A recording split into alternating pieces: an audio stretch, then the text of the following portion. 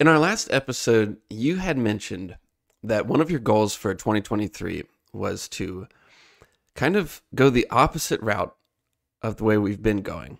So to stop overanalyzing things, to stop overthinking things, because if you think about it, it's actually kind of the opposite of what you want when you're actually doing the thing.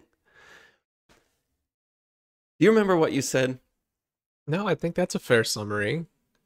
Okay. Uh, My complaint or feeling was that we've been taking this approach of just talking through a lot of stuff and thinking about a lot of stuff, and there's been a lot of benefit to that for me specifically, where I've just analyzed myself, questioned all of my habits and preconceived ideas around what I'm doing and how I'm doing it.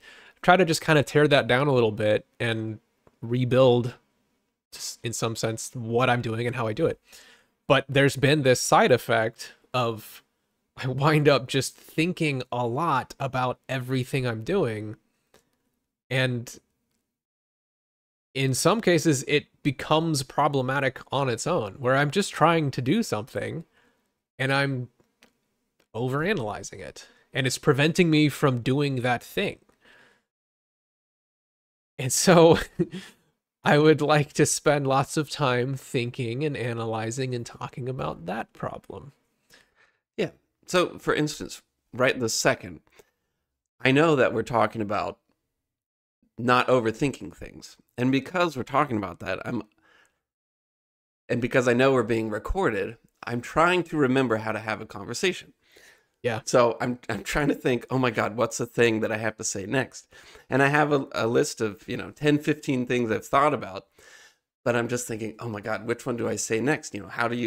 What's the most natural, normal one to say in a conversation? That would be an example of overthinking. Yeah. So I went with this one.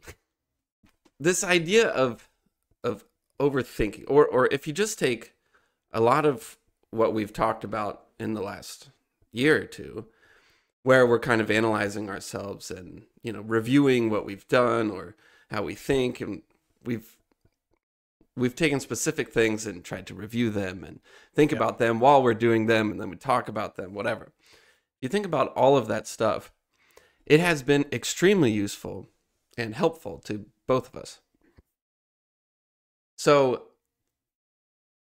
it clearly has a benefit to think about these things, to overanalyze them, to review Yeah.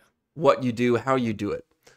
There's a very big, clear benefit to that. However, if you do it at the wrong time, it can cause a lot of issues. And so my thinking with this next year is that I want to figure out the best times for you to think about things, and then also know the time when to shut those higher thinking processes off.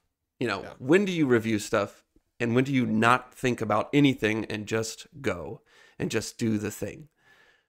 So I've been you said it at such a good time, and it kind of threw me off because it felt like a slap to the face of everything we talk about on here, but it was perfect. And it lined up with how I've been feeling, is that I just have this, I don't know, this observer that just won't shut up. And I just, Yeah. keep reviewing things, and it stops me from being able to just free flow and do certain things. So this next year, I also have been trying to plan a way to where I can just kind of relax and do things instead of constantly think about doing things.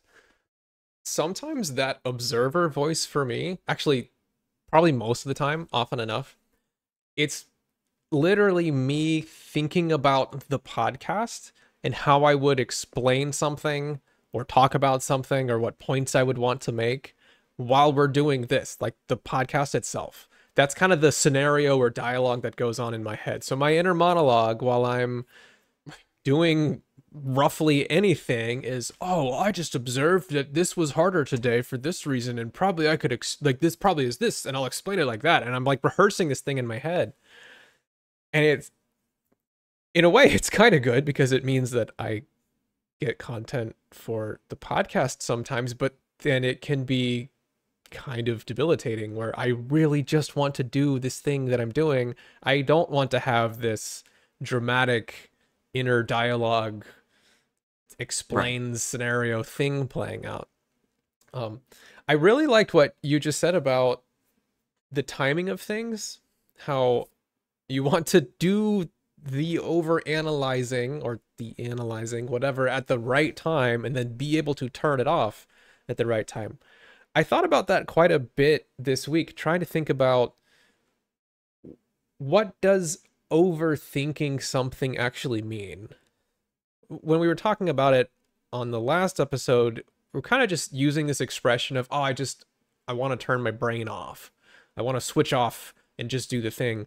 And I was thinking about that and thinking, I mean, that's an expression, we use it all the time, but that's not super accurate, because you aren't turning your brain off. You can't. You know, your brain is an organ, it's alive, and it's running 24/7.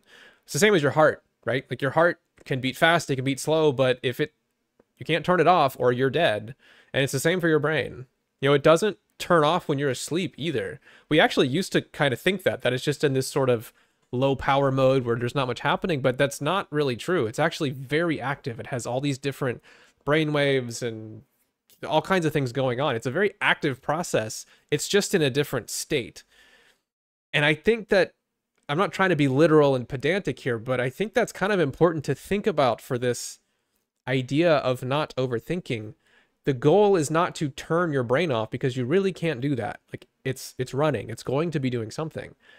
The goal is to get your brain to think about the right things at the right time. And when you're overthinking something, for whatever you want that term to mean, it really all comes down to thinking about the wrong thing. You're always going to be thinking about something, but when you're overthinking, you're thinking about the wrong thing.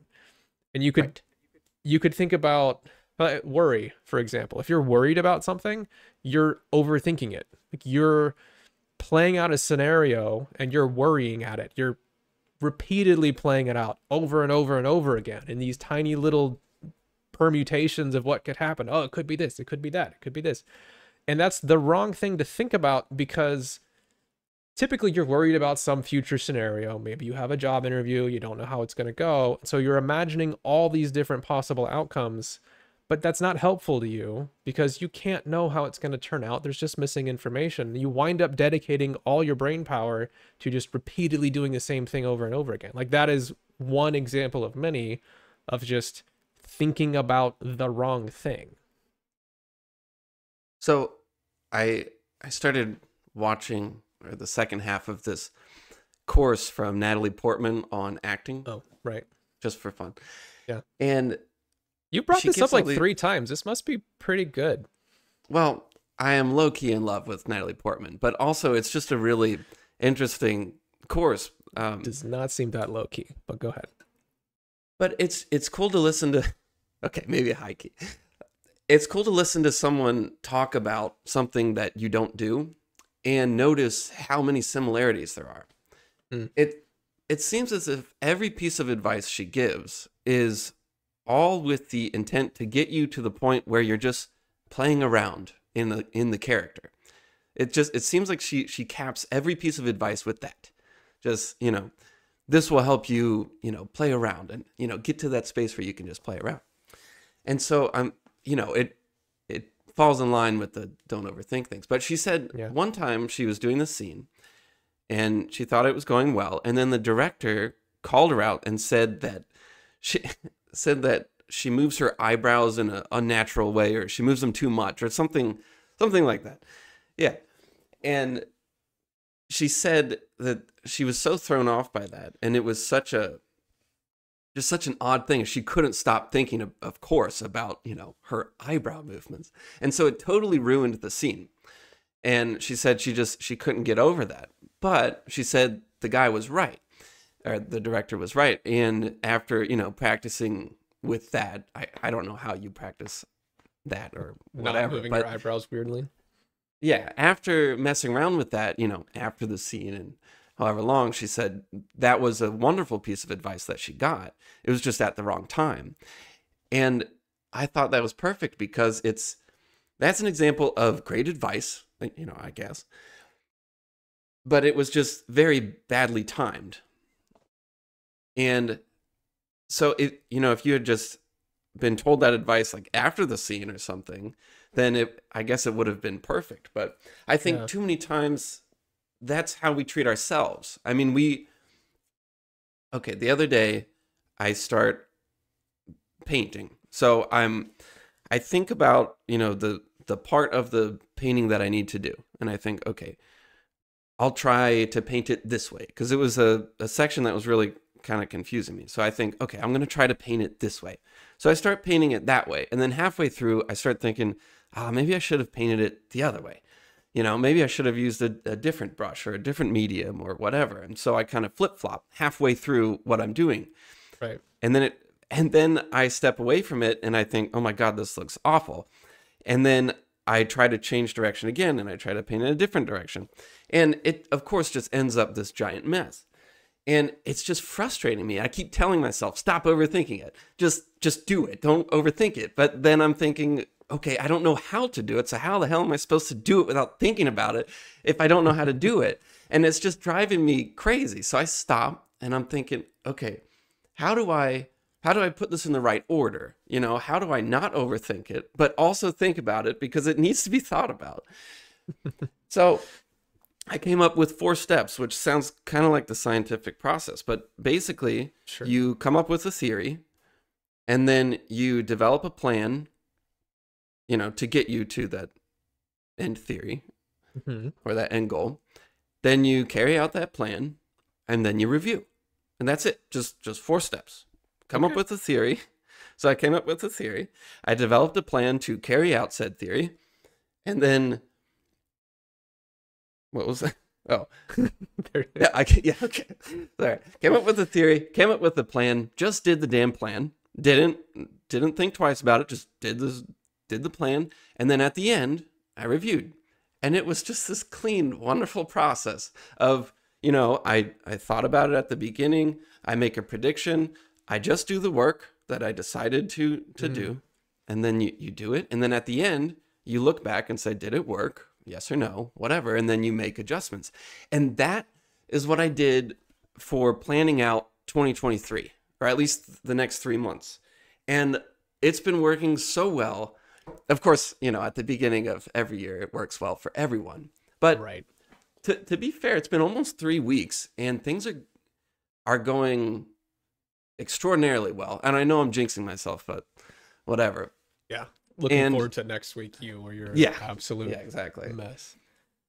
But I feel pretty confident in sort of what I've set up, especially if you compare it to the last 6-7 months of total disaster where I've felt awful about everything.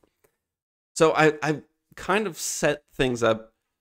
I don't want to just ramble on forever, but I've kind of set things up to where, the example you gave last time, where you said if you put a bowl of Skittles on the kitchen table, every time you walk past them, you have to make the decision, assuming you want to be healthy, you have to make the decision to not eat the Skittles every time you walk past the bowl. And you were saying, that could lead to infinite decisions that you have to make over and over and over again. And of course, you're going to fail at them or whatever, every once in a while or whatever. But the decision you want to make is just one. You want to make one decision, and that's at the grocery store. You want to decide to buy the Skittles or not buy the Skittles. And then if you decide not to buy them, you're good. You don't ever have to make that decision again until you go to the grocery store again. Right. So I wanted to take that same logic and apply it to everything that I plan to do in 2023. And it was kind of tough at first, but let me just tell you a couple things that I'm doing because they're just working so well. I just need to share them. But if this helps you, we could reserve next week's episode to fully talk about the 2023 plan and everything if you're really looking to get that out. So maybe give us a teaser and then we can just really lean into it next week. Because I would like to talk about that too for myself. Okay, let me just give a couple things. So I wanted to do this with fitness. Like I want to work out. I want to run again. I haven't been doing that for a long time. How do I just decide once and for all to be the person that does these things? And I think I already told you this, but I signed up for a race in April, and I'm going to sign up for another one in November. And that's been perfect because I decided to not buy the Skittles at the grocery store. I signed up for this race, and now I have this, workout plan that hinges on me doing this for 3 months or 3.5 months. And if I fail at that, I super epic fail, and I don't want to do that. So it's Right. kept me working out, pretty much every day. And it's just been great. And so to me, that was applying the don't buy the Skittles. The other thing is that I had my computer shut off at 10:30, which it will shut off tonight at 10:30. So we'll have to wrap things up, Okay. or in an hour or so, but we have no fear of that. Anyway, I set up my computer to shut off at a certain time every night because I wanted to go to bed. I wanted to decide to just go to bed at a reasonable time, indefinitely, to not buy the Skittles. So I set up my computer to just shut off. And actually, since I started doing that, since January 1st, I haven't touched my computer except to do this and to record some videos on art, because just the idea of it shutting off makes me, I guess it kind of forces some self-control on me. And then I realize, oh yeah, I don't actually want to spend any time browsing Reddit or on YouTube. So I haven't even touched the computer. And that's led to me just reading and doing all the things that I want to do. Okay, last thing is I separated my day into 2 sections. So I just have the morning and then I have the evening. And you had mentioned that, there's sometimes when you're not sure if you should run or if you should work out, and it just kind of frustrates you. And there's just this dissonance of not knowing what is the best thing to do. So I separated my day into 2 different portions, morning and evening. And I separated different activities to those. So in the morning, I work on my art stuff. In the evening, I work out or run or read. And that's pretty much it. I mean, there's some normal house stuff that falls into those, but that's really it. And so I'm not waking up in the morning wondering, oh, should I work on art stuff? Should I just read? Should I work out? Whatever. I don't have to deal with that at all. It's just, I wake up. The only thing that I'm allowed to do, and really the only thing I want to do after a while, is work on my art stuff. And then in the evening, the only thing I'm able to do is work out or run or read. And it's just been really, really nice because it's just it's given me the decision up front of, okay, this is my plan for the next 3 months, because that's what we plan to do. And that's what I've decided to do. I've made those decisions. I'm not going to question them. And then if something doesn't work by the end of the 3 months, then so be it. But it's taken this idea of not overthinking things from day to day, overthinking, oh, should I do this? Should I do that? And then even while you're doing them, because there's been plenty of times where, you go to work out and then halfway through, you're like, oh man, I should really be doing, I really should be reading this book, or I should be, doing whatever. And so it just causes this frustration and this back and forth of questioning things. And so I don't know. I really like your Skittles example of trying to pinpoint where the decision is, or I don't know. Does that all make sense? Okay. Hopefully that ties in. No, for me it ties in, but okay. You've said a lot, and there's a lot of different little points I want to kind of come back to. There's many ways to wind up in that state of overthinking. And I think what you're talking about and kind of describing with your plan and this new structure and way of looking at your day and the next 3 months and everything is really going after one of the biggest ones, which is the decision part. And we've both been kind of talking through this over time, but I've just started to notice how decisions are such a, they have to be made at some point. It is some fork in the path of time that has to be chosen. That's the nature of a decision. You do this thing or you do that thing. And part of my nature is to stretch those decisions out to where they're just kind of smeared across time, where they're never really getting made, but they're getting thought about, and I'm considering the decision over and over and over, and I'm not really making it. I'm never really taking the fork in the road. Like you're just saying, with the Skittles thing. You're not deciding whether I'm going to eat candy or not. You're always deciding between this Schrodinger's Skittles bowl forever of eating them and not eating them for as long as they're ever around. And that's not great. Even if you don't eat them, you're still having to make that choice constantly. You're still having to have that mental overhead of struggling with this thing being there always. That's such a powerful thing for me that just never really, I did not grasp this before, that even if you make the right choice, you're still having to make a choice, and making choices is exhausting.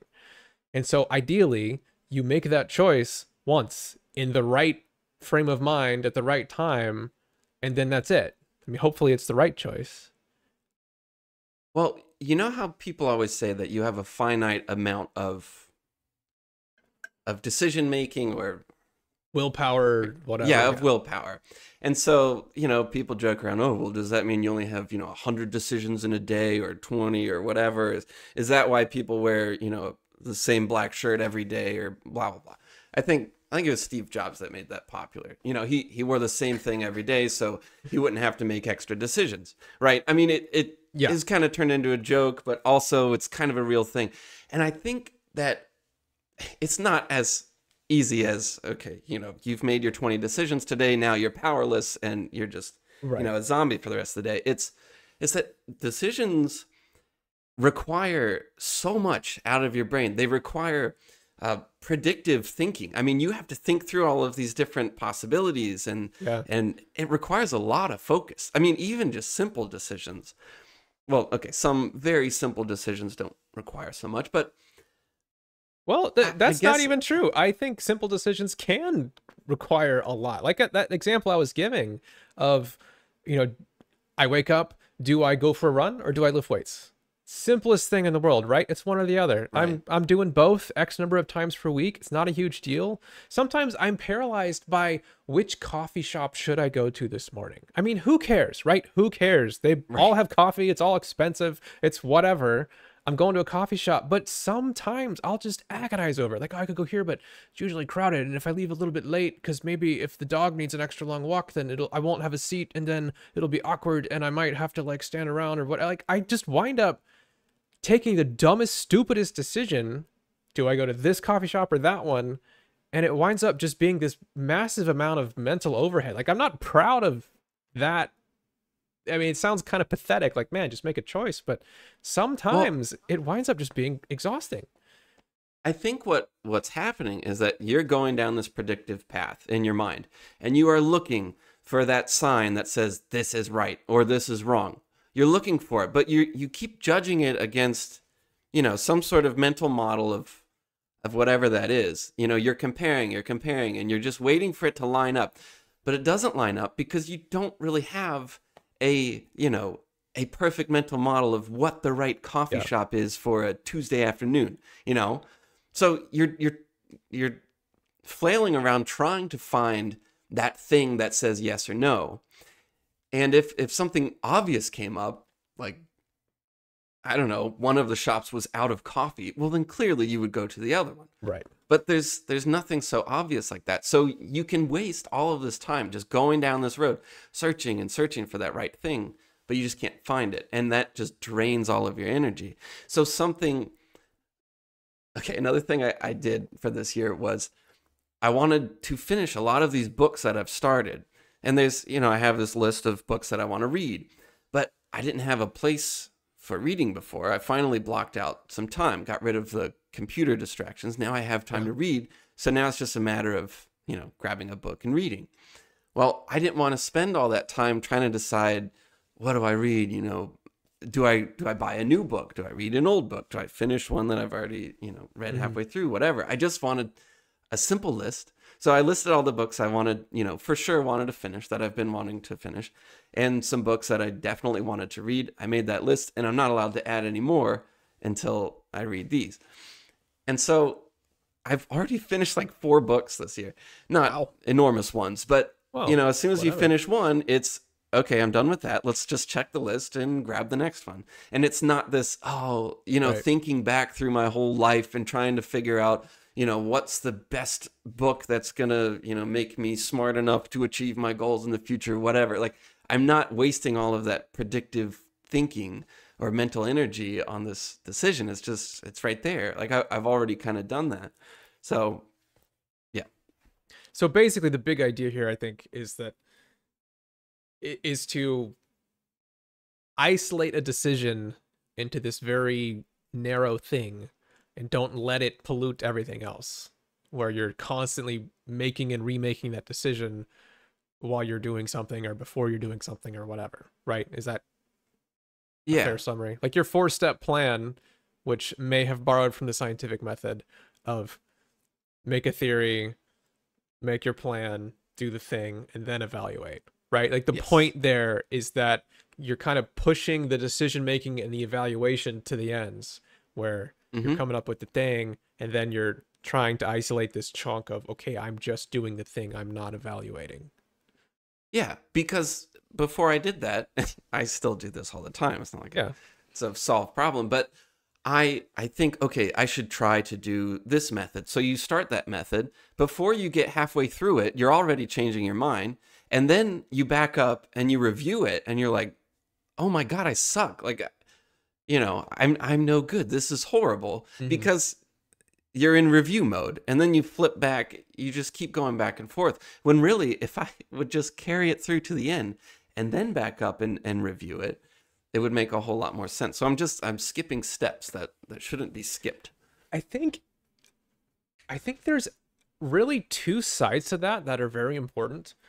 One is what you just said, which is you're trying to not be making decisions when you're in do the thing mode, right? That's very important. But the other side of it too is that oftentimes, okay, here's a specific example.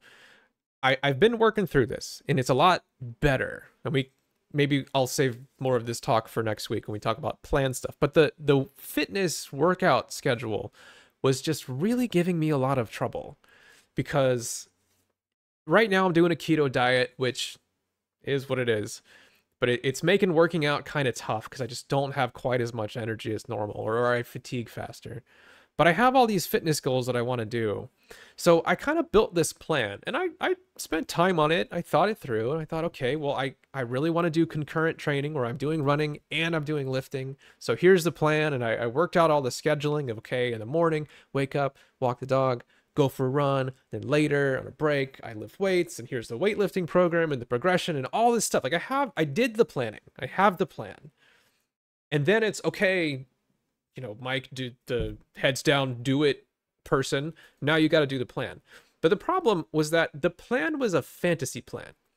I didn't really realize this, but it was. It was way over ambitious for like maybe in my absolute best state, I could do it, but I'm not in my best state. I'm doing this weird diet. I haven't really adjusted to it fully yet. And so I'm just getting exhausted. And this kept happening where I would do the plan and I would get to the middle of the week and I'm just fried. Like my heart rate is just high all day long. I'm not sleeping that well. Like I'm just not able to recover from being able to do the thing. And so I'm going, ugh. I could probably push through, but it really doesn't feel good. Just objectively, it's not me wussing out. It's actually just too much.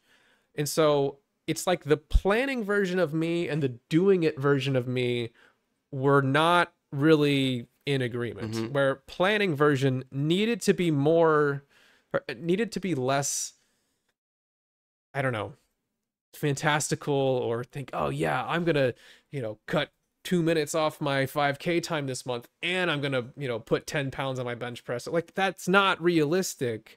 But planning version of me isn't actually having to do it. So it's all fantasy. And I think both sides of that are really important because if you wind up just planning poorly, and I think everybody is very familiar with this and probably has at least some tendency to do it, especially like the New Year's resolution thing, right? Everybody comes up with some stupid thing of I'm going to do 1 billion push-ups a day because it's it's this fun thing to think about at the start. And then when you actually get into doing it, you're like, wow, this is not possible. I can't do this every single day, even when I'm sick, even when I'm on vacation, even when I'm exhausted. Like, it doesn't work. So you wind up like, the planning you is kind of dumb or just unrealistic. But then there's always this fallback of, well, I'll just reevaluate when I'm doing it. So you kind of have to balance those things. If you need to have a good plan, like a real one that you can really do, and then when you're actually doing it, you need to trust that it's a good plan and that you're able to do it.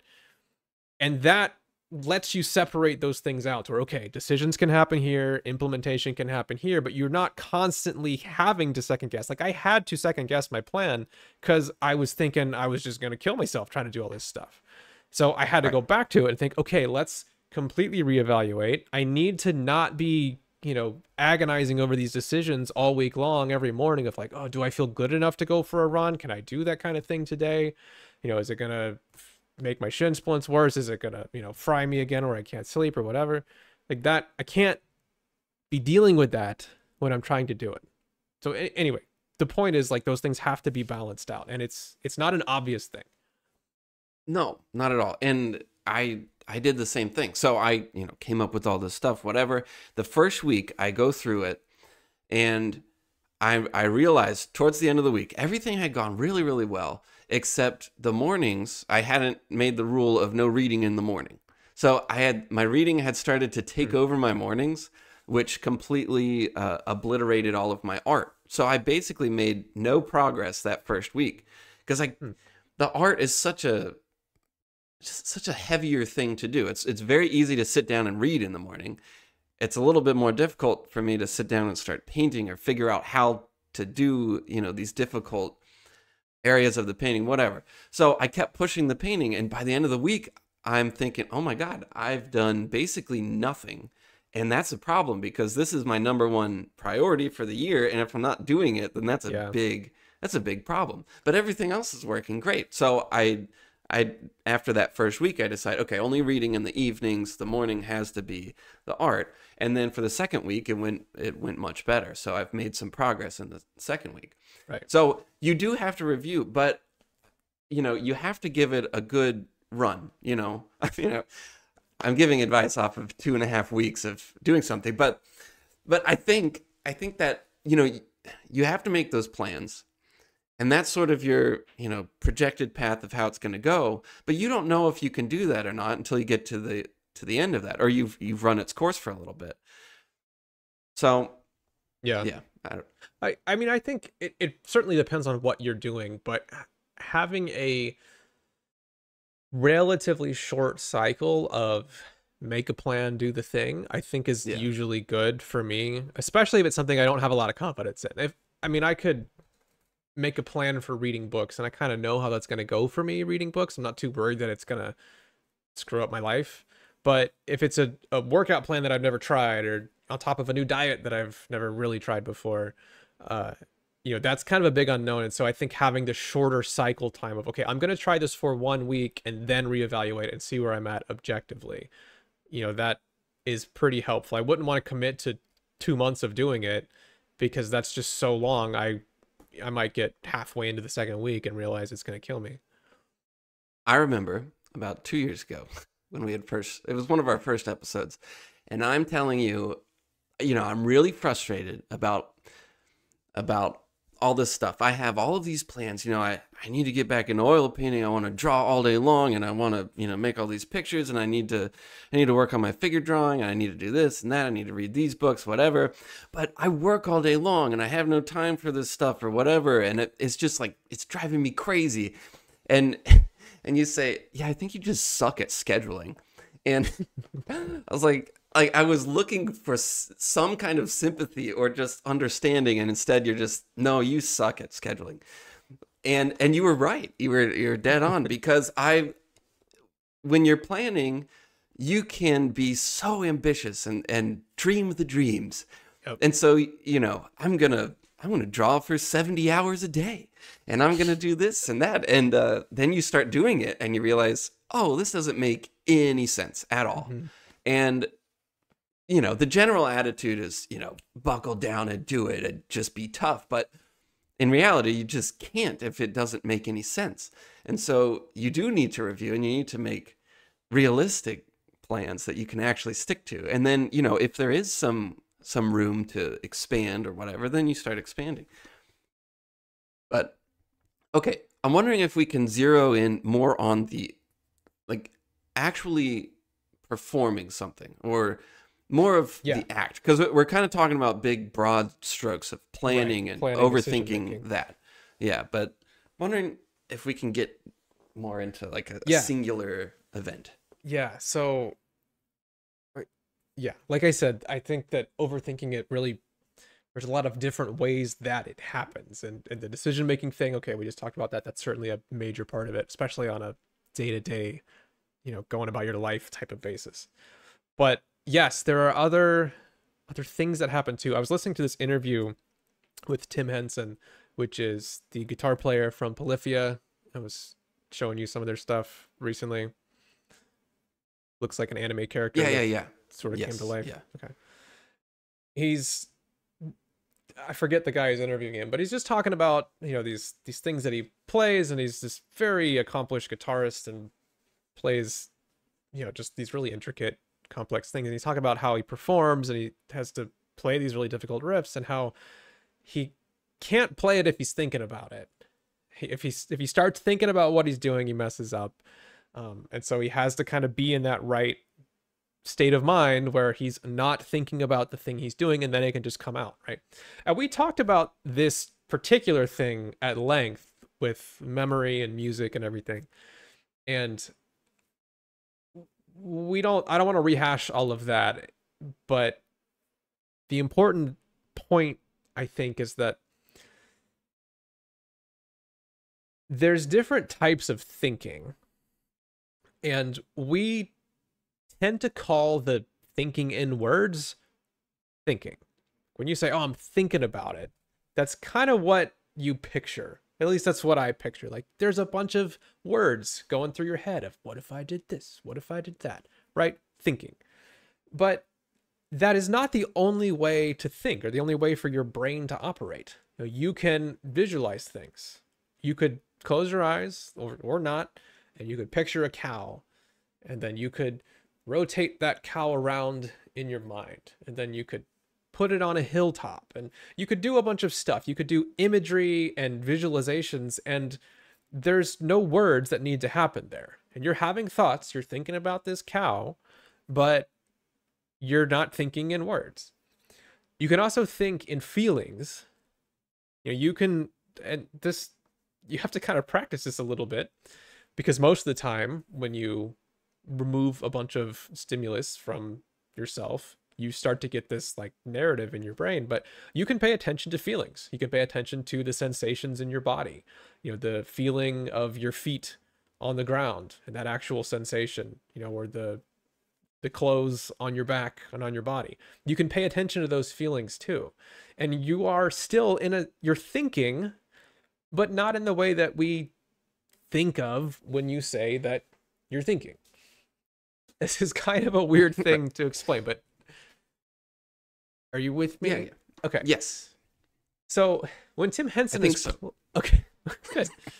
Good. I think you are too. So when Tim Henson is thinking about, when he's thinking, and he shouldn't be, really what's happening is he's thinking about the wrong thing.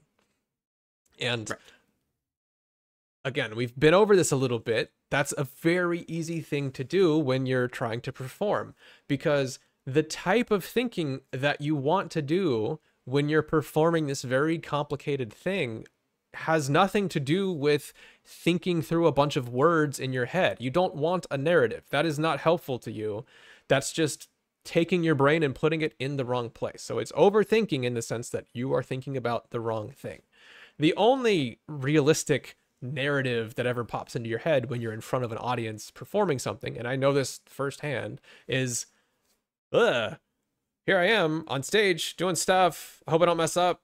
probably gonna mess up. I sure hope I don't. Man, did I messed up? Did they notice I messed up? Like, that's the type of narrative. Those are the words that are in your head. But really, you want your mind focused on the sensations in your body. And then the other thing that we discussed was visual imagery, like you picturing what you want your body to do. Now, in my opinion, that's the best thing to have in your head if you can, because it kind of occupies that conscious part of your mind very well, where you can think about that thing, but it still lines up and helps you play. But even absent that, if you can, even if you're purely relying on muscle memory, you want your brain dedicated to the physical sensations in your body, and you want it just doing, like, executing the muscle memory without thinking in words. So I guess the difficult thing here is that, one, you can think in completely different ways. Having a bunch of words flowing through your brain is not the only one, even though we just don't often reflect on that. And then two, you can practice those things. Thinking in words is by far the easiest. It can be maladaptive, in fact, where you can't stop thinking about these things or kind of saying these things over and over in your head. It's certainly the most, like, it's the easiest one to latch onto, but if you are deliberate about it, you can practice thinking in other ways. And I think that that's a lot of what meditation is about. You're, in a sense, you're just practicing thinking about something other than this constant torrent of words. Like, if you're meditating on your breath, then you're focusing on a sensation. You're trying to bring your thoughts to that. There's, well, I don't know. There's a lot of techniques for doing that kind of thing. But I think that's a major avenue of not overthinking, in that you're trying to develop your skill at thinking in these particular ways and not always reverting back to thinking in a bunch of words. Okay. I have two things. I'm not sure which one to do. Okay, I'll go with the first. Okay, here's an example of when I feel as if it really worked. That I really hit that state that just worked. Back in high school, junior year, there was a talent show. And I knew one of the people that was, kind of scheduling it. And she kept begging me to sign up for the talent show. And of course, I was too cool for that. And I was, no. Obviously, yeah. I'm too cool for that. Whatever. I'm not going to do it. But I enjoyed the begging, of course. And you're a jerk. I know. And so it's, I've said no 100 times, but the day before the talent show, somebody drops out. And then, she's really, please, Daniel, please take this spot. I've scheduled this out. And I'm like, oh, all right. Okay, fine. I'll play. But it's 24 hours away. I mean, it is the next day that I have to play in front of the whole school something. I have to do something.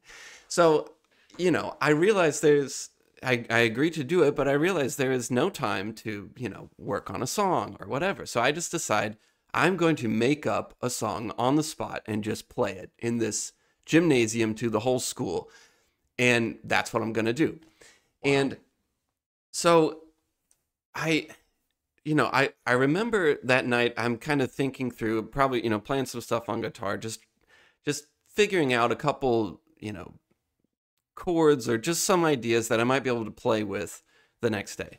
But I did not, write a song. I didn't plan it out. I wanted to write it, in front of everyone.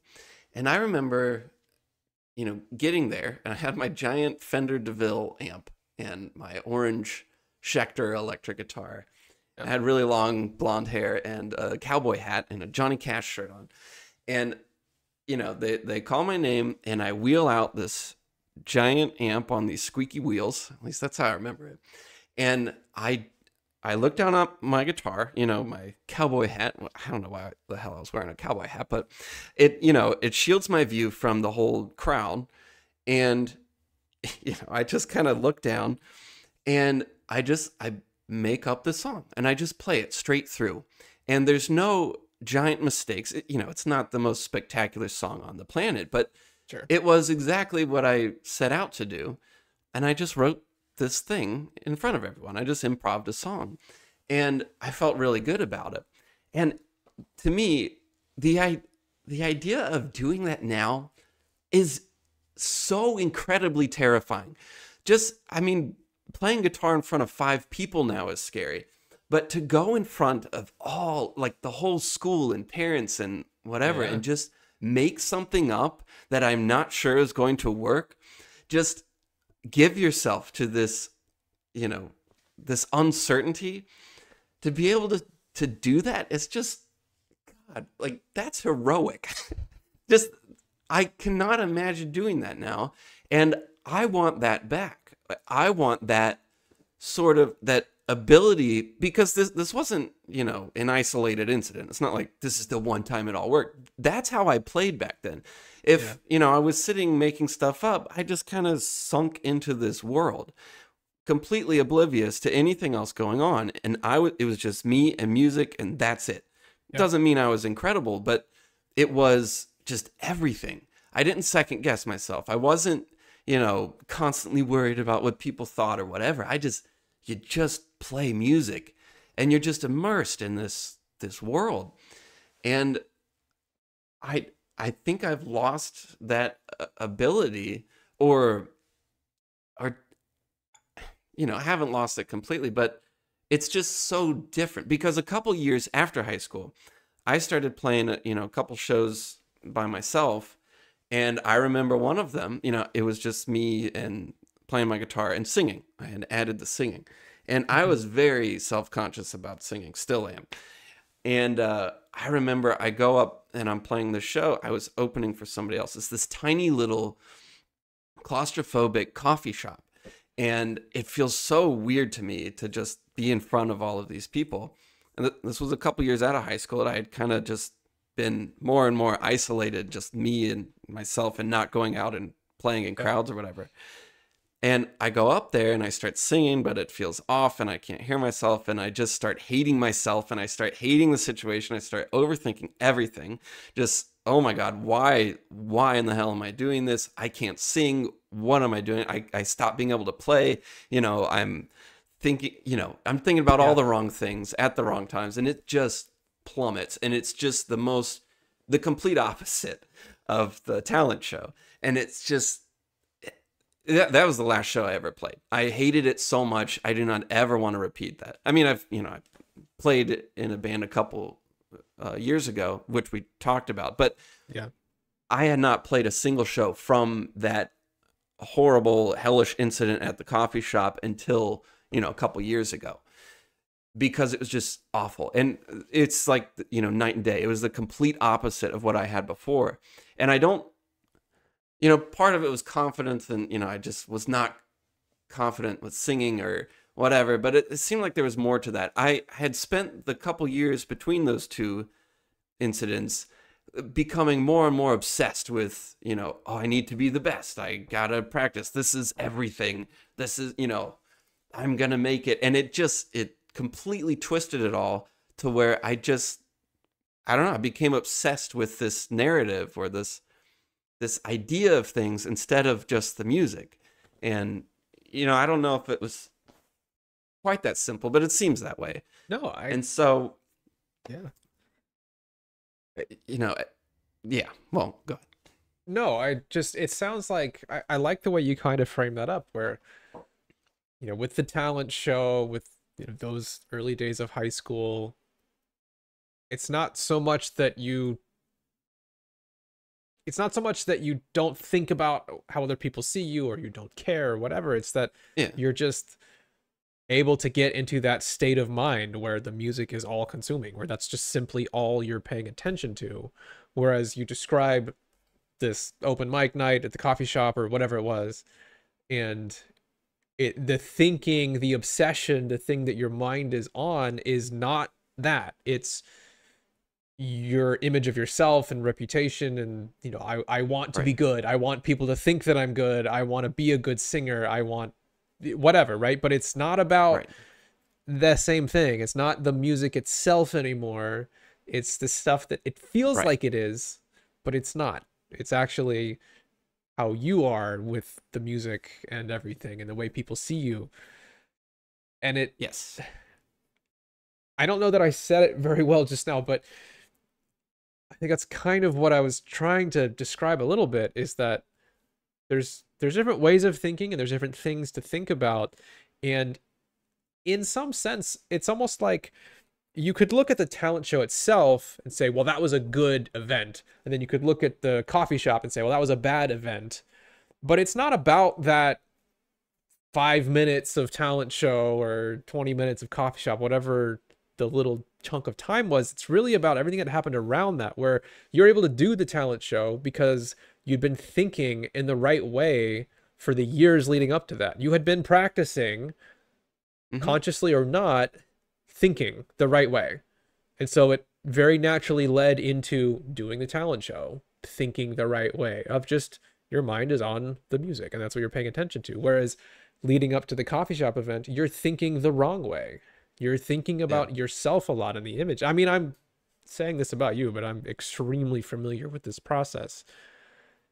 And Yeah, there's this, absolutely. yeah. And then you wind up with this,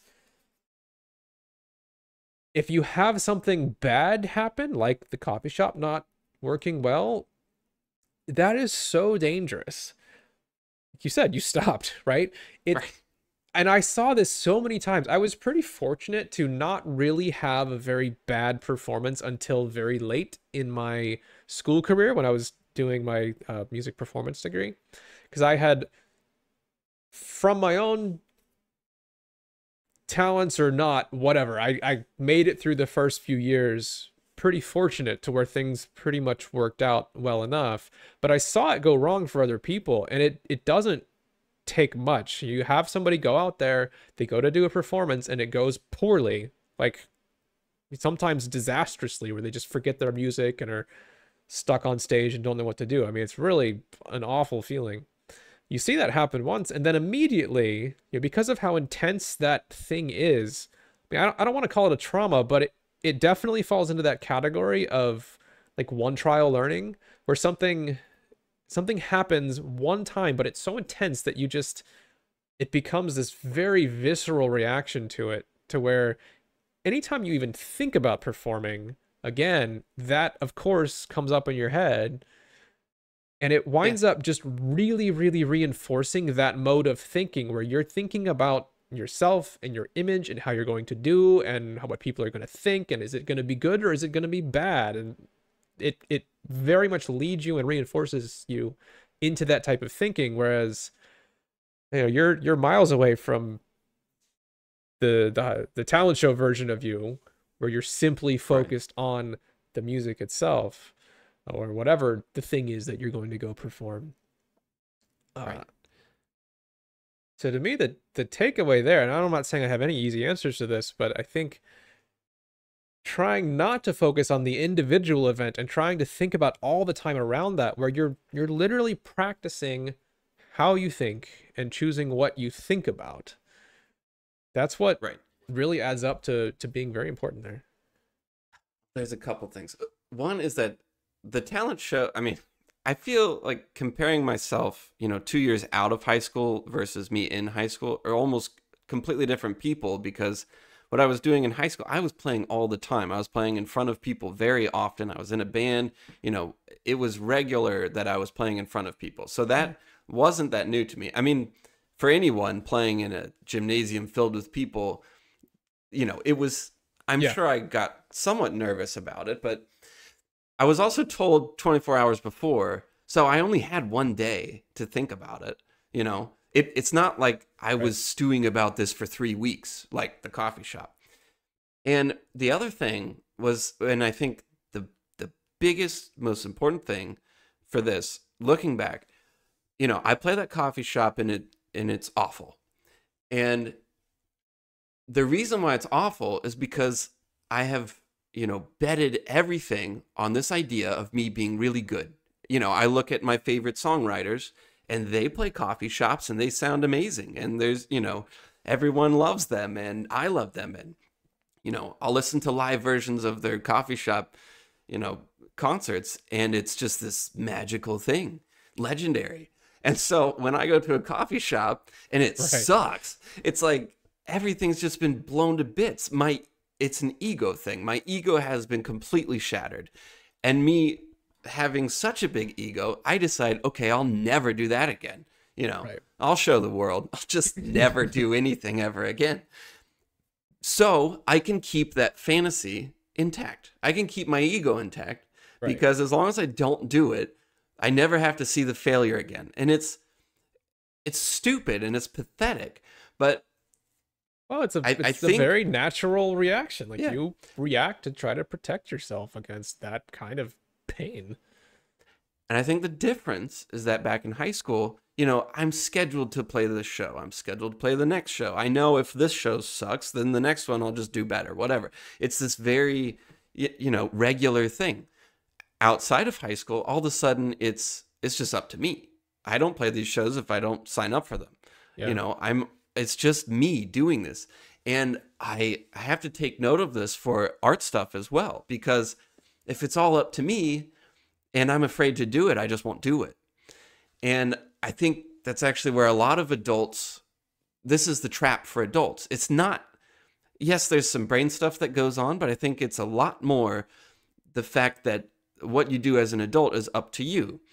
And so with the coffee shop thing, if I had, 30 shows lined up over the next few months, 30 different coffee shops, that one Right. would have sucked, but then I would have made sure I did better on the next one. And if that one sucked, I would have tried even harder for the next one and the next one. And I would like to think that if I had kept doing that all the way until now, I probably would have gotten over my fear of playing in a coffee shop. I'd probably be doing just fine by now. Yeah. But because it wasn't regular, because it was up to me, I let it all fall apart and I just hid away from it. And I think, I was the same person then, just totally different circumstances, totally different environment where things aren't being forced on me and I'm not forced to overcome them. I'm just avoiding them completely because I can. So so for this aspect of overthinking, what is the solution there? Like what should you have done differently? I think you need to know that, well, for one, recognizing that it is probably, if not completely, largely based on ego. And you have to swallow that pill because it's not an easy one to swallow. No one likes to think of themselves caring about themselves that much or whatever, Right. But it's absolutely an ego thing. It causes so many issues. Like if I would not have cared that much if I didn't care so much, Yeah. No, I get it. So you have to realize that it's an ego thing. The other thing you have to kind of realize is you need to know that you can try again and succeed. And if you avoid that situation ever occurring again, if you run away from it, you don't give yourself the chance to overcome it again. And so you train yourself that it's a one and done thing, that you just will never enter that zone ever again. But what I should have done is booked another one and just kept going and going. And that's the only way I would have gotten over it. Yeah. I guess. Because before, when it was being forced on me, I learned, like it was a learned thing, that this is something you can get over. This is something you can just do better next week. If this goes bad, you just fix it again the next week. So you have to learn that you can get through this. There was, I was reading this book that I totally forget the name of. I think it's called Spark. I tried to get you to read it. Anyway, this was a while ago, but he was saying that, exercise and physical fitness has such a profound effect on mental health. And, everyone says that or whatever, but he's bringing up all this science behind it. And then it becomes a little bit more convincing, other than just, fitness is Right. good for your brain and it'll make you happy, whatever. So he was saying that people who have very strong anxiety, I don't know if this would work for everyone, blah, blah, blah, whatever. I don't care. Yeah. Okay. He was saying that a lot of people that struggle with heavy anxiety, if he can get them into running a lot, if he can get those people into a regular running routine, what they find is that whenever you get anxious about something, you know, you start getting panicked, all of these responses happen in your body, and you recognize that, and then you try to avoid the situation. You try to run away or whatever. Sure. So when you get into running, a lot of those same things start to happen, but you keep running, and it starts to train your brain that when that response occurs, you can overcome it. You can push through it. Whereas before, your learned response in your brain was to run away from it, or to just avoid it, or to just hate it, and it gets worse. Yeah. But when you get into running, you learn that when that response happens, you just push through it. Like you are able to do that, and your brain learns that ability. So when you go back to the anxiousness, you know, in those situations, your brain remembers, oh yeah, I can push through this. I can get through this. And that is such an important thing for your brain to know, that, you know, if I go to play a show and I start getting super nervous, I have to know that, oh yeah, I've made it through other shows. I'm going to make it through, you know, the show in the next week, whatever. So I kind of forget where I'm going with that, but I guess just knowing that you can push through these things. Actually, okay, here's one last example, and then I'll shut up for a little bit. But I started, you know, I started getting to know this guy, this other artist. His name's Nacho. I've mentioned him a million times before. But I started sharing a lot of my art with him, and he's sharing his art and whatever. I haven't really had an art friend like this really ever.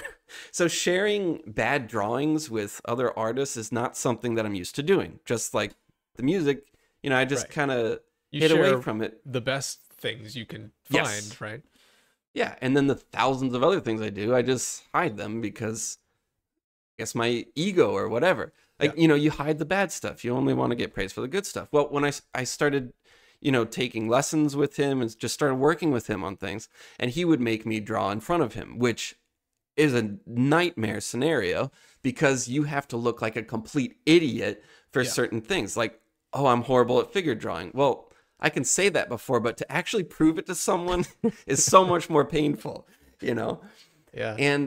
But he would force me to do these things. And at first it was just like, you just feel the I don't know, the torturous feeling just wash over your back. It's horrible. Like, God, no, please don't look at this. I hate myself. Don't see it.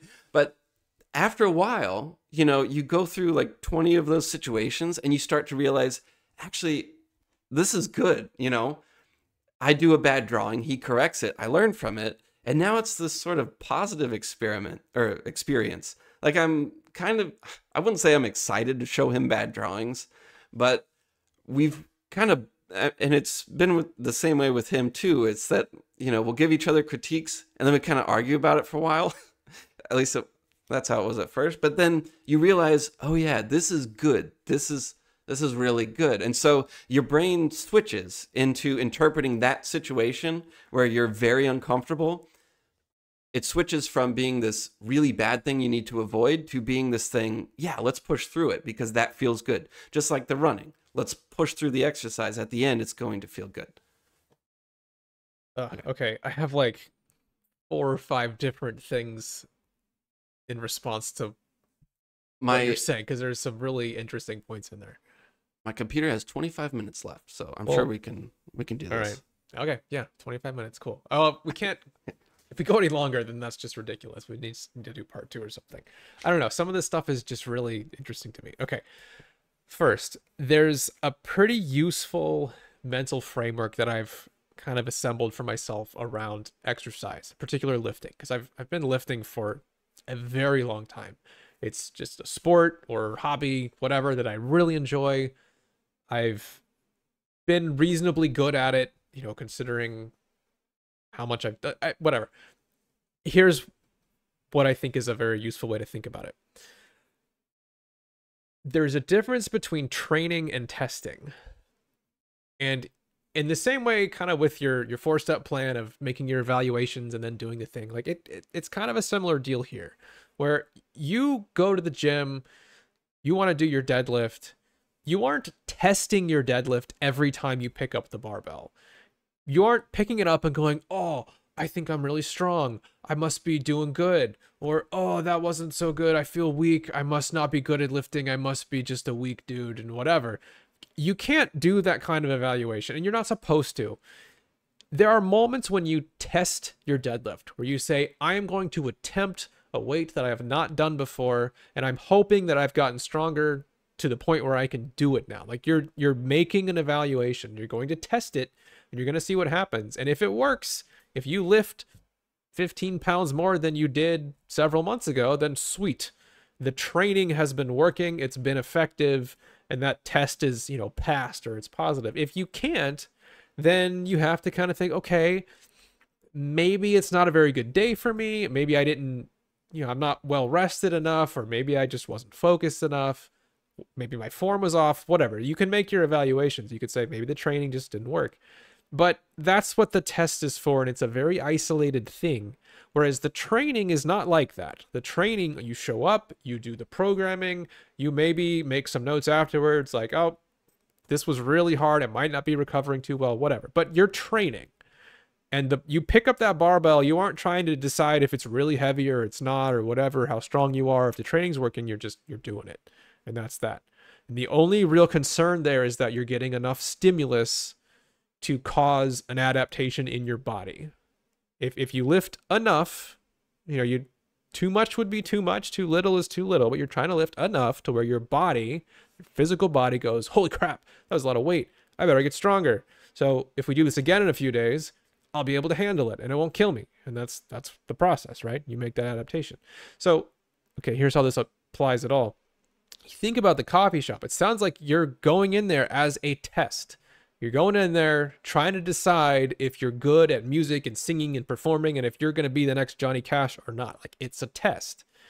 Right. But that's a very bad time to test yourself, because it's as if you have never picked up a barbell before and you don't really know how to do it. And there's a bunch of other factors. Like in this case, the monitor's not really working. You can't really hear yourself. So it's kind of hard to know how you're singing and whatever. Like, plus it's just a brand new experience. It's like if somebody gave you some weird twisty noodle shaped barbell that you don't even know what you're doing. You pick it up, you're like, bah, I'm weak. I guess I better quit. Like, it doesn't make any sense. We all know that doesn't make sense, but it's kind of what happened there. So separating those things out and trying to think about that as, I'm not going to perform this show as a test to figure out if I'm good at music. I'm going here as training. I'm probably going to be bad at this because it's super unfamiliar, but I could keep doing it and I could continue to get better, and I could train myself to be really good at playing in a coffee shop. Yes, I wish that you had just told me that. Well, then. But honestly, I think even if you had told me that, I wouldn't have accepted it, because I'm comparing myself to all these, other guys that, if you look at their track record, they were just perfect from the time they were 8 years old or whatever. Sure. So, and that's a whole different side of things. But I completely agree, is that I had my expectations in the sky when really they should have been on the ground, because this was my first show. My only goal then should have been to just go there, show up, play a single note, and then anything else that happens, I should have been happy to have that. Right. But that wasn't the case. So, yeah, totally agree. It feels like one of the core principles of ours. I feel like we might need to revisit this, because I don't know that it really comes across the right way. But we've been saying that everything is your fault, and how you want things to be your fault. We might need to kind of rephrase that somehow. But the core thing there, and this is what you were talking about with your artist friend, having to do art that you're really bad at. And at first it's revolting and you hate it. And you're like, no, I want to hide this.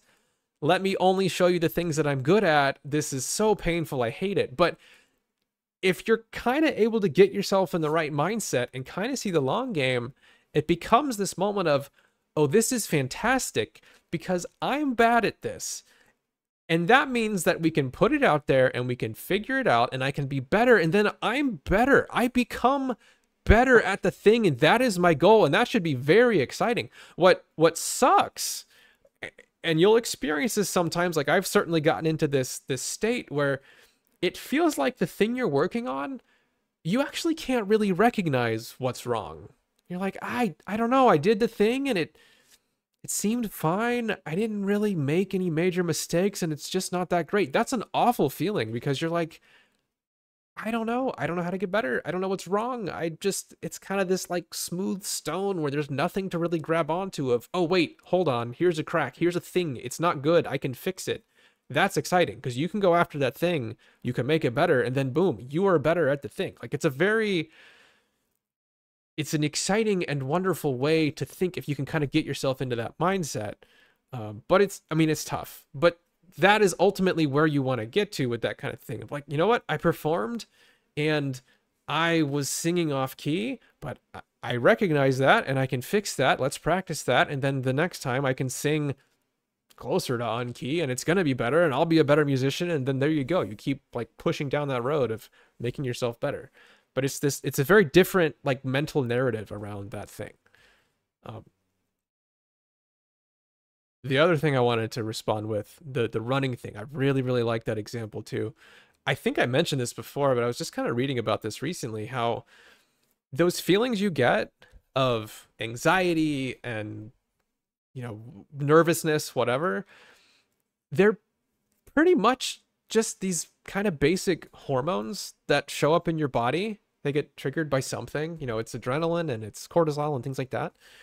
And the idea that you feel anxious and upset versus you feel excited and, really ramped up about something, like that's a mental narrative thing. It's your own kind of brain's way of interpreting these physical things that are happening in your body. And it's literally just, it's not like you can just switch it on or off, right? Like we've all tried that. It's not that easy, but it's not fundamentally different. And I was experiencing this when I was playing StarCraft a lot, which is a very, very intense game. It requires a ton of focus, and it just has these really high intensity moments where you wind up, it ramps up your heart rate. It creates that physical response. And you'll see this. I'll see it in myself. I'll see it in other streamers. But if you're playing like that and you're winning, it can be euphoric. It feels like you are on drugs. You feel so good. You think you're just on top of the world. It's so exciting. You're so focused. It's amazing.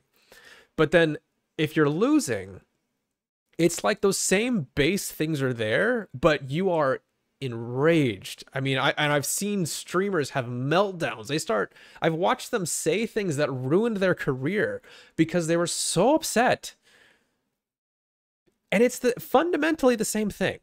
It's these basic hormones that are happening and your mind is interpreting it in a different way. But it's a little bit freeing to kind of recognize that. And what you're describing with the running, I've never thought of it that way, but that's really cool and really fascinating that in a sense, when you're doing exercise like that, yes, that's exactly what happens. You create, your body makes adrenaline and cortisol and all of those things. Like you wind up getting, your body's very ramped up. It's extremely similar to having a panic attack or some level of anxiety. But in that context, imagine that you were just sitting on the couch and somehow somebody like, poof, magic wand, you feel like you feel when you've just run 3 miles at race pace. Like you would go, right, holy crap, I think I'm dying. You would freak out. It would be awful. But when you're running, you know what's happening. You're expecting that. You're used to that. And so you interpret it in the right way of, wow, this is hard, but that's fine. I'm not freaking out about it. I know why I'm expecting this. And I know that it's actually good for me in the long run. Right. No pun intended. Like it's good for you. So you're very willing to do that. Yes, it's hard, but like, it's fine. You get done. You're like, wow, awesome. I feel good. Yes, you're full of stress hormones, but you still feel good because you're interpreting it in this very positive way of, yeah, this was good for me. And that 100% applies to those moments too of like, that's kind of what you want to get to, where you can mentally process those things in the right way to where it feels like excitement and, you're just hyped up about this thing that you're going to do. Like it can feel amazing. It can feel euphoric. And it's really just an interpretation of your brain. And big thing there, again, with the running thing that I really like is that you can practice that. practicing that is really important. Trying to find ways of doing that to where you get used to interpreting those feelings and experiencing them in the right way. Okay, so here's a really dumb example of that same thing. Okay, cool. Starbucks. So we've gotten at work, after we go out to eat, whatever, we've gotten into this habit of just going to Starbucks literally every single day at work. A lot of Starbucks. And we started doing this, I don't know, a couple months ago, and it just became this habit, this wonderful habit. You know, grande flat white every day. That's my drink. Anyway, I realized, you know, looking at 2023, a very, very easy way to save some money is to just cut out the Starbucks. It's just such a stupid expense. So I decide, okay, no more coffee during the week, or no more Starbucks during the week, except for Fridays. Okay, so I'll have one on Friday, but that's that. So I decide this, and then, you know, a Monday comes, you know, whenever, and we go to work, then we go to Starbucks, and we're all there, and everyone else gets a drink, and I'm not getting my drink. And don't let this get lost in the idea of being addicted to coffee, because I got coffee as soon as I got back to work. It was just disgusting Folgers coffee. Okay. Sure. So I got my fix, but my brain was thinking, I want coffee. I'm at Starbucks. You know, it's a double star day on the Starbucks rewards. Get the coffee. My brain is just, you know, it's not the addiction to the caffeine. It's this trained response of, you're here, you get coffee.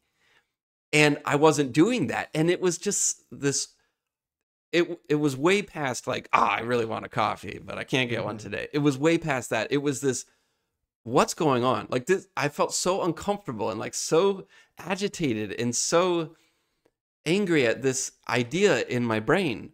I didn't agree with it. So, you know, I get through that day. I mean, it sounds so stupid, but it really was like this very strange, way over the top response to something so stupid. But the next time we go out, I'm like, oh, it'll be fine. Like my brain just had learned, oh, you pushed through, and now you know that it's okay. Yeah. And it was just funny to watch that, and over just such a stupid thing. But yeah, no, it's just the idea that when you are able to push through some of those responses to weird stimulus, it's like your brain remembers that and remembers that it's okay. And I wish I had known that sort of thing existed, you know, back with the coffee shop concert, or I wish I could remember it still with bad paintings or drawings. Sometimes I wish I would just show them instead of hide them or whatever. I wish I wouldn't avoid that sort of feedback. Yeah. Because I don't know, you're avoiding the bad feeling, but I think you become very powerful if you learn that you can push through those things.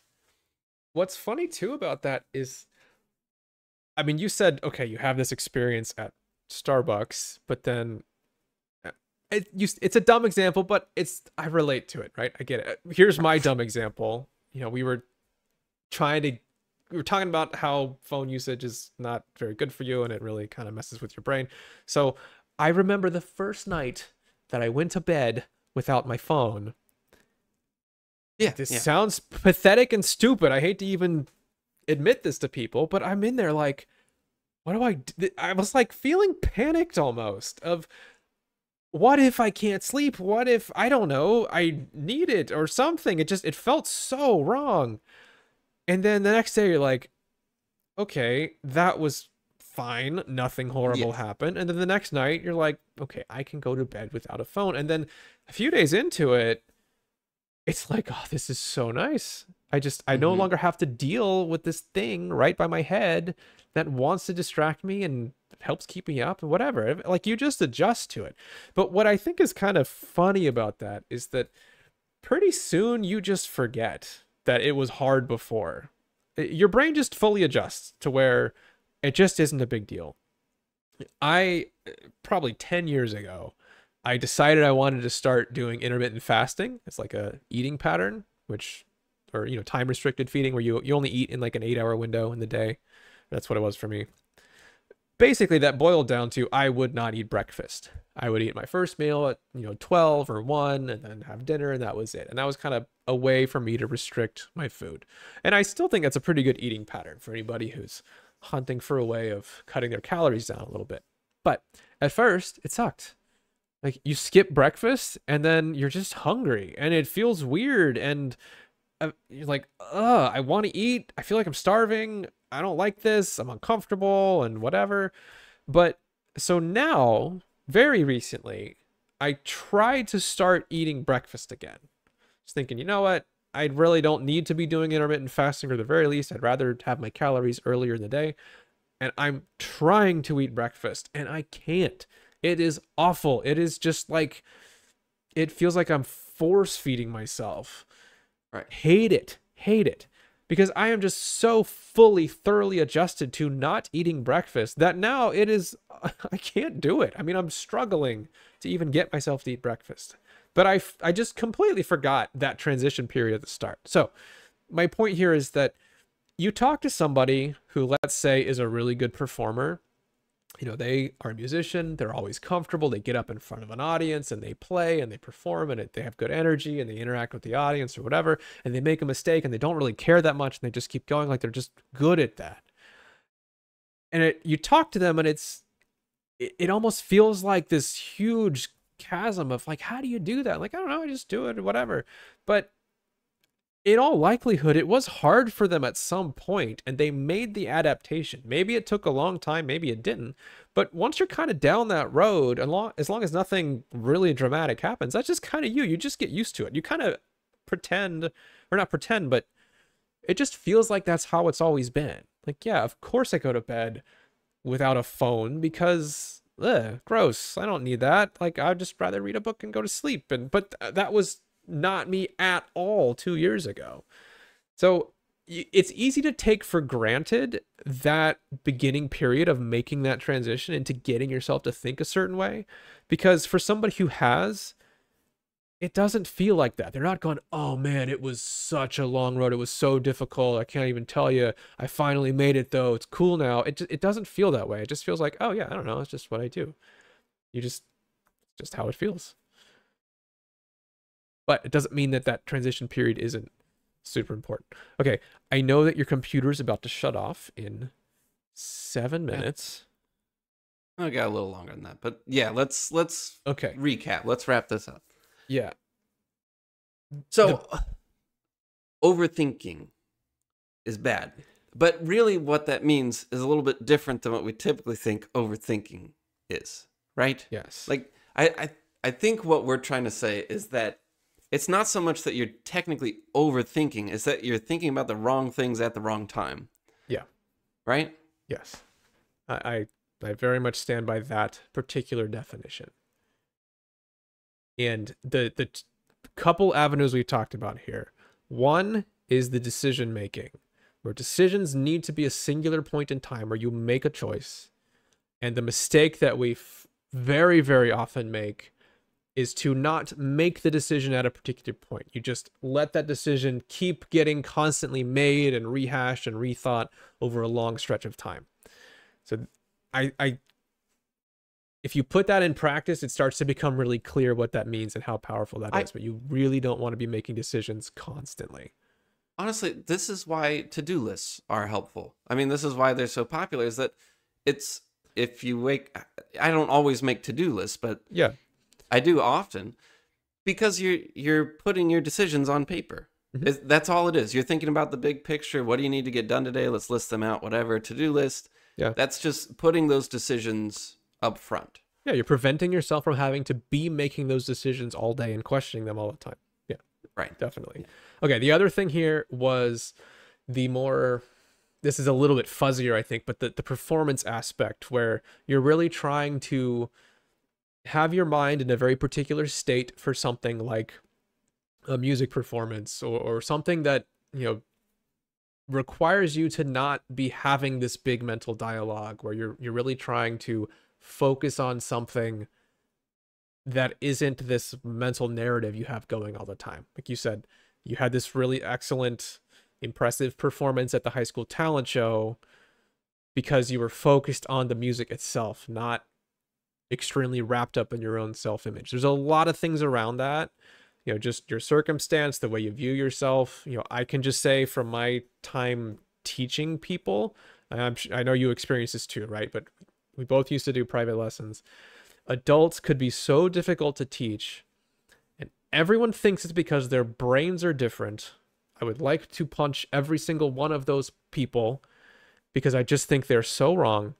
It's not some physical fundamental difference. It's that adults have such a powerful self-identity where it becomes really difficult for them to kind of expose themselves in a way. They have to play the guitar, play the piano in a way that's bad. It's going to be bad. They're brand new to it, but they have to do that and kind of accept that it's going to suck and let somebody help them and point out the problems and slowly work their way through it. Adults find that very, very uncomfortable. Whereas a kid, their self-identity is nowhere near that level of developed because they're a kid. Every single thing they do, they suck at because they're brand new to the world. They're bad at life.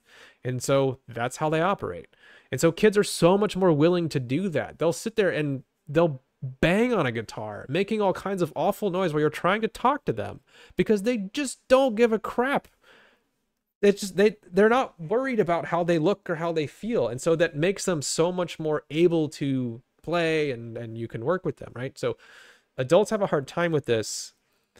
And that's just, I think, a thing you got to recognize and really look to practice, not hiding behind that super strong self-identity. Like you said, when you're trying to perform at a coffee shop, you wind up, thinking so hard about you as a musician and your career and how you stack up against all the greats and, people are going to think this or that. And like, that's all the wrong things to think. And the type of thinking that you want to do needs to be practiced. Like, it's not something you just switch on and off in the moment. It's something you rehearse and work on, is thinking the right way over time. And sometimes that kind of thinking it's not what we often think of as thinking. It can be a focus on your body or on, the muscle memory or visualization. And it's, you're thinking about those things and not literal words. Is that a good recap? Yeah, I'm debating on saying, okay. Now I lost my train of thought. There's more I want to say in this. Maybe we do kind of a follow-up episode soon, but there's another thing. I'll just mention it in like 20 seconds. Practicing diverting thoughts is, I think, really important. This is something they talk about in cognitive behavioral therapy and things like that, and meditation, where you have your 4-step plan, right? Your theory, make a plan, you do the thing, and then you evaluate. Like, okay, you're doing the thing. Thoughts keep entering your head of, this is a bad idea, I should do this instead. Like, you're getting the evaluation thoughts at the wrong time. And like the thing you practice with that, the Zen way of, fighting your way through that, is to just kind of take those thoughts and acknowledge that they happen and then put them off to the side. For me, I have a little text document where if I get a thought like that of, oh, what if I should do this instead? I just write it down. It's really quick.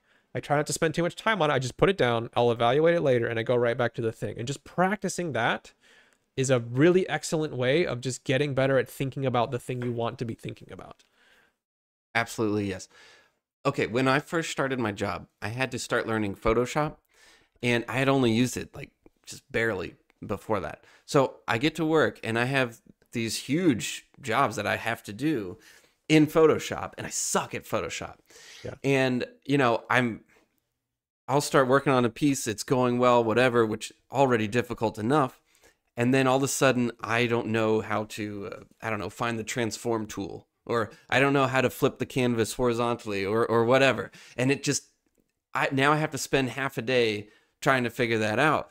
And now I'm thinking about all the wrong things, right? Mm-hmm. I'm thinking about little tools I have to use. What are the stupid hotkeys, whatever. Like, I then become so frustrated with these like little insignificant things when I need to be thinking about the big picture.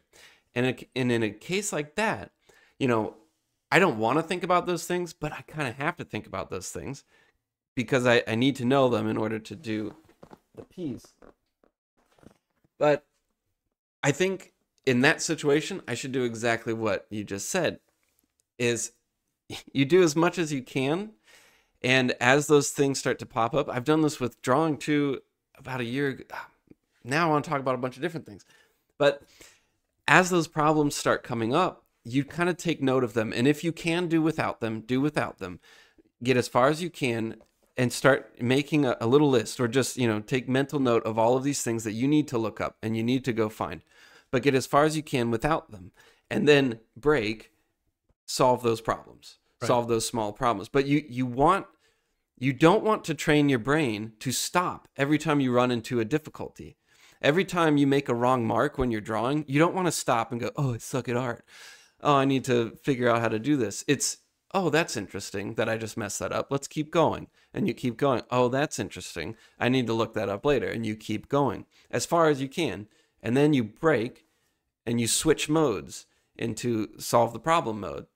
And being able to separate those, I think, is extremely valuable. We're just practicing being in the right mental state and staying in that mental state for that period of time that you're trying to be in it. All right. We've seriously got to go. I can't, even if your computer, even if we have time, I'm too anxious about you suddenly disappearing and everything breaking. So I know. I would like to do a follow-up episode to this, maybe not next week, but the week after or something, because there's really a lot that I would love to talk about here. There's a lot of different aspects to this. So next week, I think the plan, I want to talk about the 3-month plans. 2 months plans? Okay. No. I want to talk about the 3-month plans that we've both been working on. So if you're somebody out there and you want to kind of think this way too, maybe that's something you could post or talk about or whatever. But that'll be the discussion for next week, is what do we want things to look like for the next 3 months. So thanks everybody for listening on all our different platforms. We'll see you next week. Get your 3-month plan ready.